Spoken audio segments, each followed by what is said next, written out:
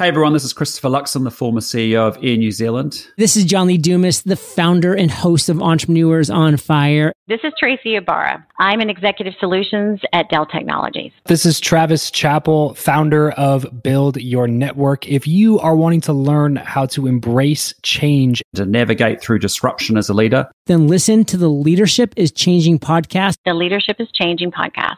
the Leadership is Changing podcast with my good friend, my very good friend, Denis Giannoutsos. Welcome to Leadership is Changing. Each week, we and our guests provide information and insights through exploring leading change. This is taking your leadership to another level by finding the balance between executive excellence and personal well-being through stories that inspire real change. It's time to adapt in our fast-moving world when leadership is changing with your host, Denis Giannoutsos. Hey, welcome to the show, Leadership is Changing. What we as leaders know to be true is that change is constant. Leaders everywhere confront similar obstacles because people are people, but everywhere you go, leaders are overwhelmed, disrupted, and under pressure. They run from email to email, meeting to meeting. Many leaders are not changing quick enough, which means they run the risk of becoming irrelevant and being left behind. The purpose of the show is taking our listeners' leadership to another level by finding their balance between executive excellence and personal well-being through stories that inspire real change.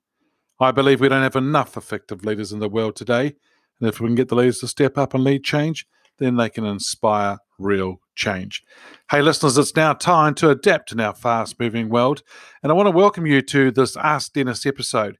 Hey listeners, if you haven't already checked out the Facebook group, Leadership is Changing, go ahead and join that community. It's a great community and some great things and insights and stories and so forth being shared in that group. If you're on LinkedIn, go and check out the LinkedIn page, Leadership is Changing, and look forward to seeing you there as well. The Ask Denis episode is a freestyle episode. This is where I'm asked a question by our listeners, or I share my thoughts, insights, and experiences from working with many leaders around the globe. So I want to welcome you to today's session, and I want to talk to you today about, in the midst of ambiguity and chaos, stay calm. Yep, that's easy for me to say, not always easy to do. Here in New Zealand at the moment, we have what we call the 36th America's Cup. And America's Cup is a yachting regatta that has been happening for many, many years and has been sort of dominated by the Americans over the years. And going back 20, 30 years ago, actually, it was won by other countries and so forth, and it's been going backwards and forwards between different countries and challenges over the years. Well, in the last America's Cup, New Zealand was the winner of the America's Cup. And what happened is that it's now being brought back to New Zealand. In fact, I do workshops here in New Zealand, in Auckland, and at the Royal Yacht Squadron of New Zealand. And it's the Royal New Zealand Yacht Squadron, I should say. And I do some workshops there. But outside the room, in a sort of beautiful cupboard or beautiful way it's been set up, is the actual America's Cup. And it's on display and demonstrations for people to go along and look at, take photos with, but it represents so much, which is fantastic. Well, this year, starting just now, we actually have the America's Cup is underway. And what tends to happen is you have the challengers will race in many races to then, in different round robins, to actually then decide who the winner is, to go ahead and have the right to challenge the defender. The defender is Amidst Team New Zealand, and as I said before, and the three challengers are coming from three different countries. From the UK, we have one team. We have the USA, it's actually called American Magic, and then we have the Italian team, which is Luna Rossa. So the three different teams are here to race, and they are competing. Now, what's happening is that this year they are using different types of yachts, and the yachts are AC-75s, and these yachts are almost like flying on top of the water. When they're at their huge, amazing speeds that they can get, they are on top of the water and they are airborne, which is amazing to see. Now, what's happening here is that they are currently working out to see who the challenger will be for the America's Cup. And it's called the PRADA Cup, and that's where they actually have different round robins, and they will actually work out between the three of them who will be the actual challenger for the America's Cup. But a couple of days ago, something happened which was just amazing to see. First of all, it was the final race of round robin number 2. And American Magic was actually racing against Luna Rossa. And on the last leg, there tend to be 5 legs, and the last leg, American Magic was about to go and win the race. But as something happened and the winds changed and so forth, the actual boat became not just above the water, it actually got full airborne and then went up and then down onto its side and capsized. And what was really interesting here is the fact that the boat started to fill with water on its side. It started to sink. The crew were there hiding in part of the boat, but also sheltering and so forth. The crew were okay, so that was important. But the second thing is, what was really amazing to see is that all teams, the UK, of course the USA because they're in the water, but also their support crew, the Italians and the Kiwis, they all got around that American boat to help them out, help the crew, and then help the team bring that boat back to shore. Try and save its sails, massive sails that it has, huge amounts of dollars invested in these sails and in the material and so forth. That was saved. They then tried to save the boat, and they towed it back slowly to the actual back to the port. What was really amazing is the fact that everyone did jump in. So all rivals jumped in to actually help out. And the thing here is that it didn't matter whether they're opposition. All teams wanted to save the Patriot. That's what they call the American Magic boat, Patriot. And they wanted to save it. And the boss of the syndicate for the Americans, Terry Hutchinson, praised all rivals for coming together to help out the boat and help them bring it together. So team, what was really interesting was the fact that everyone got in there to help out in amongst that chaos and the ambiguity of what's going to happen next to the boat, what's going to happen next, and all this chaos. Millions and millions of dollars spent in the boat, or on the boat, millions of dollars spent on actually bringing a team here. And was this the end of their racing and their chance to challenge for the America's Cup? But as you step back to look at it, and you looked at the syndicate boss, Terry Hutchinson, speak about what actually happened afterwards, it was actually quite interesting to see the way he actually carried himself, the way he actually spoke, the way he actually came across. He was calm, calculated, had humor, and also was confident. And so by him portraying those 4 different areas, it was really interesting to see. Because you see, a lot of people, there was a lot of emotions happening. And a lot of people could have just said, it's over, they're gone, they won't be able to challenge. But what actually happened is the syndicate boss, along with other leaders in the organization, turned around and stepped up. Not only that, they were surrounded by other leaders from the rival teams to help them, encourage them, to help them step up as well. But if we look into the 4 different areas and we talk about those, let's do that now and talk about the 4 different areas that the syndicate boss was actually portraying. The first one was, as I said before, was calm. Breathe.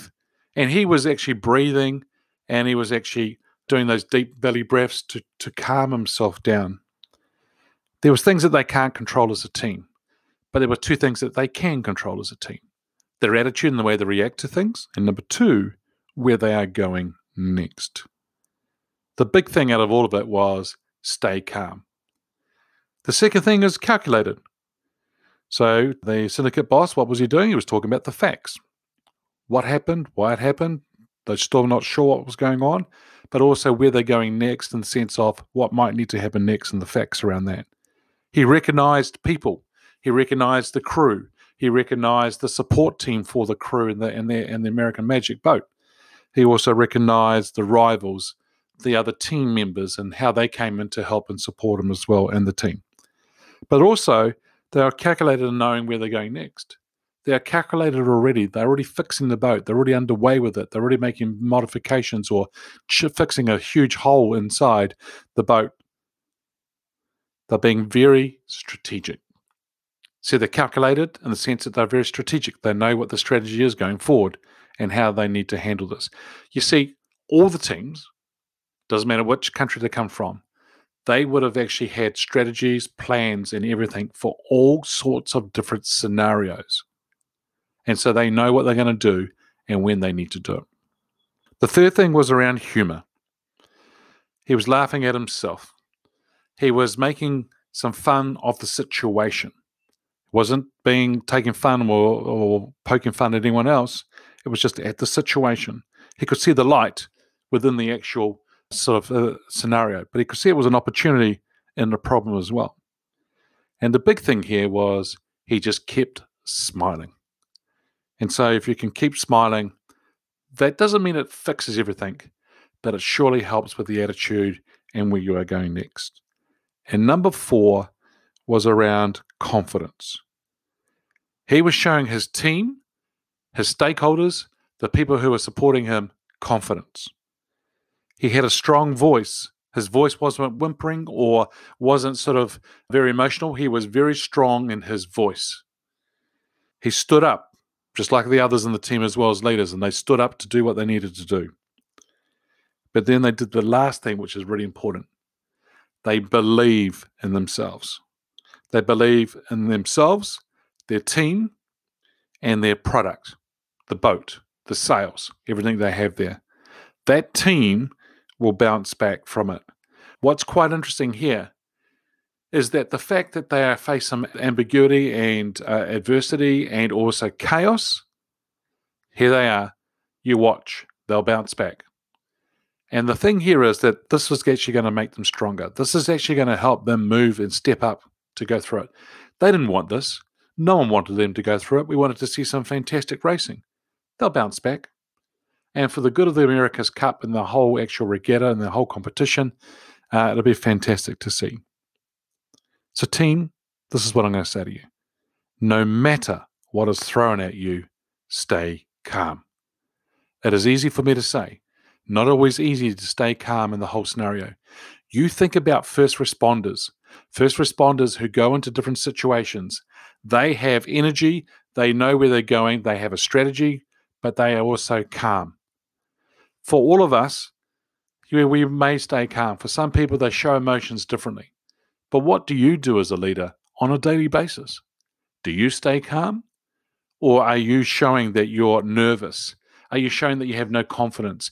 Are you not believing in yourself and your team and so forth? And so the important question here is plan. Always have a plan to understand, depending on the scenario, you know what to do next. You see, be strategic in your thinking and also in your actions. And so those who are in control, or actually are calm, those who stay the calmest, are the ones who are in control. So for American Magic, they are staying calm and they are in control. To everybody, they look like they're the duck on top of the water, and the duck seems smooth on top of the water, but those legs, those feet underneath, they are going 10 to the dozen. They are going really fast. But to everyone else, they look confident and calm. Do what you need to do, team, to make sure that you are calm. It does take practice to actually do this and do it on a regular basis. That's why we always learn from the different areas that we work in. We always learn from what's going on for us in our lives and in our businesses. So as a leader today, what will 2021 bring for you? What will you do and what will you bring to the table? There'll be curveballs thrown at you as well, but you need to stay calm. So in the midst of ambiguity and chaos, stay calm. Hey team, I wanted to offer you a free strategy session. If you are thinking about your goals, or if there's things that you want to work on and around your leadership side of things and that, get together with me on a 30-minute call. Let's just have a chat on Zoom. And let's talk about where you are and where you want to go. Let's talk about what I can do to help you. Because the thing is, there are certain things that you can do to go to new levels. It's all about you having the right attitude, but also taking control of where you're going next. And it's the going next that's really important. Things are going to happen in life. But what are you going to do? You're going to be in control and decide where you want to go and what you want to do. I think there's some things here that you might want to work on. And I'm here to help. Feel free to reach out to me. My email will be in the show notes. But also, feel free to send me a private message on social media. Hey listeners, what we as leaders know to be true is that change is constant. Change is incredibly scary, especially with the unknown and the unfamiliar territory. It's time to adapt in our fast-moving world when leadership is changing. Look out for the episodes as they're being released. Download them, have a listen, put a review and a rating. But also share them with your friends, your family, and your network. Hey, if there's any feedback you'd like to give me on the show, or if there's a question you'd like me to ask my guests as I'm interviewing them, or if there is a question for the Ask Denis freestyle episode, feel free to send me an email, dennis@leadingchangepartners.com. All right, listeners, it's always great to have you here and tuning in to the episodes. Until next time, bye for now. Thank you for listening to this episode of Leadership is Changing with your host, Denis Giannoutsas. Each week, we and our guests provide information and insights through exploring leading change, inspiring executives and leaders to adapt and lead a bigger game in a fast-moving world.